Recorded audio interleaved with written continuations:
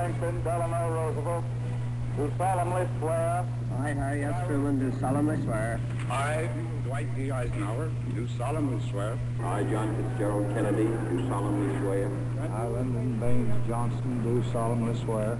I, Richard Nixon, do solemnly swear that I will faithfully execute the office of the Presidency of the United States. And will, to the best of my ability, preserve, protect, and defend the Constitution of the United States. So help me God.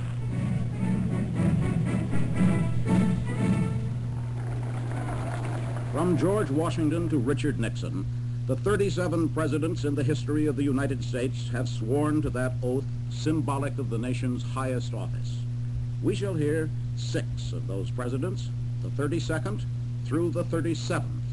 Franklin Roosevelt, Harry Truman, Dwight Eisenhower, John Kennedy, Lyndon Johnson, and Richard Nixon, voicing their views of the awesome, exalted, at times perhaps wretched office they held.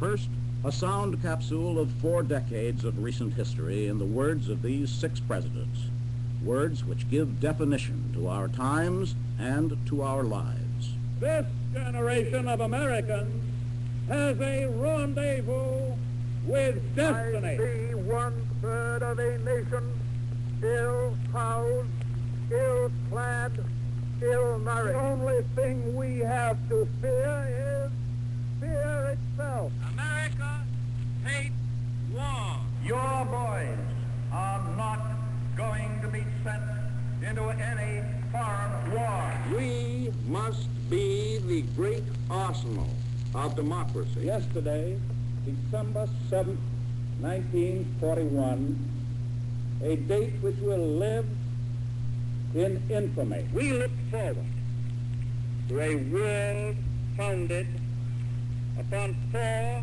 essential human freedoms. We shall not settle for less than total victory. I only wish that Franklin D. Roosevelt had lived to witness this day. The forces of Germany have surrendered to the United Nations.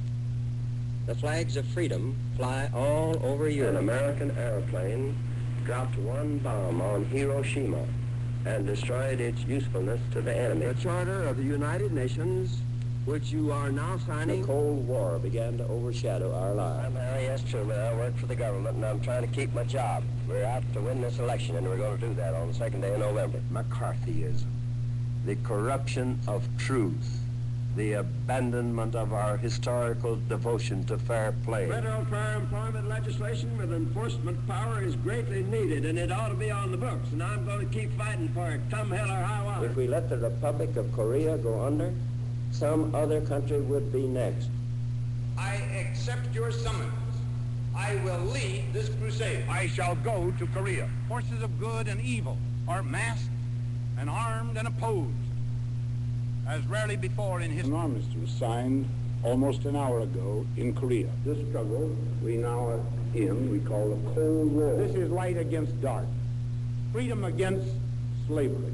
It is godliness against atheism. Don't join the book burner. We and other nations have a great responsibility to promote the peaceful use of space. In the councils of government, we must guard against the acquisition of unwarranted influence by the military-industrial complex. If Indochina goes, several things happen right away. We stand today on the edge of a new frontier. And so, my fellow Americans, ask not what your country can do for you.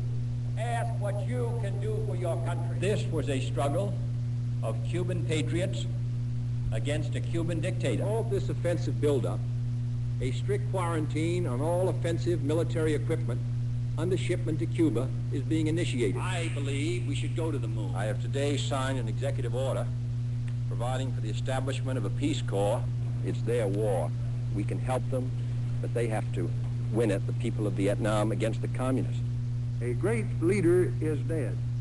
A great nation must move on. We have the opportunity to move not only toward the rich society and the powerful society, but upward to the great society. This administration has declared unconditional war on poverty. Today, We begin to be masters of our environment. We are sometimes forced by an adversary to back our beliefs with steel, just as Lincoln did. We will not be defeated. The looting and arson and plunder and pillage which have occurred are not part of a civil rights protest. Tonight I have ordered our aircraft and our naval vessels to make no attacks on North Vietnam. I shall not see, and I will not accept the nomination of my party for another term as your president.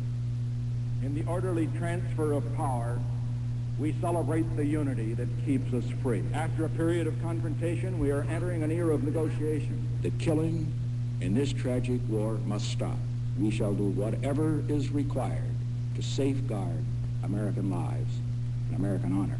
So tonight, to you, the great silent majority of my fellow Americans, I ask for your support. I am today ordering a freeze on all prices and wages throughout the United States for a period of 90 days. Our goal is something Americans have not enjoyed in this century, a full generation of peace. The meeting between the leaders of China and the United States is to seek the normalization of relations between the two countries. The United States and the Soviet Union are on the threshold of a new relationship. A lot of history is determined by the one man who occupies the office of President of the United States. What manner of power resides there? Let us look into this first office of the land through the eyes of the 6 men who have last held this position. This is a profile of the presidency, drawn in the words of the men who have been president. First, some general impressions. Harry Truman. White House is a very pleasant place to live, but it's just like living behind an iron fence or behind bars, really. I used to call it the Great White Jail. Dwight Eisenhower. It is truly, I think, the most powerful position in the free world. John Kennedy.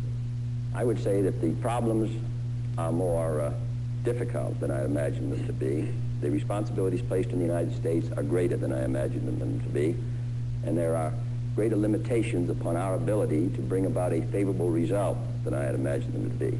A similar view, Richard Nixon. When you come into office, the presidency, one has ideas as to what he can accomplish. And he believes he can accomplish a great deal even though he may have a Congress that is not part of his own party.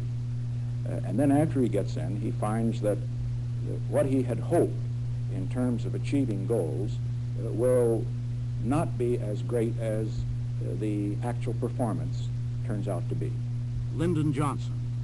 I've watched it since Mr. Hoover's days, and I realized the responsibilities it carried and the obligations of leadership that were there and the decisions that had to be made and the awesome responsibilities of the office. Thomas Jefferson said the second office of the land was an honorable and easy one. The presidency was a splendid misery. Once more, Richard Nixon. Theodore Roosevelt called the presidency a bully pulpit. Franklin Roosevelt called it preeminently a place of moral leadership. And surely one of a president's greatest resources is the moral authority of his office. And again, Harry Truman. I've made the statement many a time that there are about 15 million people in the country that can afford to have a representative in Washington to look after their interests in addition to the congressmen and senators that they have there, and they're called lobbyists. There's nothing wrong with them. They have a perfect right to do that, but there are 150 million people that can't afford that. They have but one man in the government to look after their interests, and that's the President of the United States. He's the lobbyist for 150 million people, and when he ceases to be that, those people are in a pretty bad way so far as the government of the United States is concerned. The presidency, a splendid misery. The president, a lobbyist for all the people. The interpretations of the office have varied virtually with each office holder. The Founding Fathers created the presidency as one of the 3 divisions of federal power within the framework of the Constitution.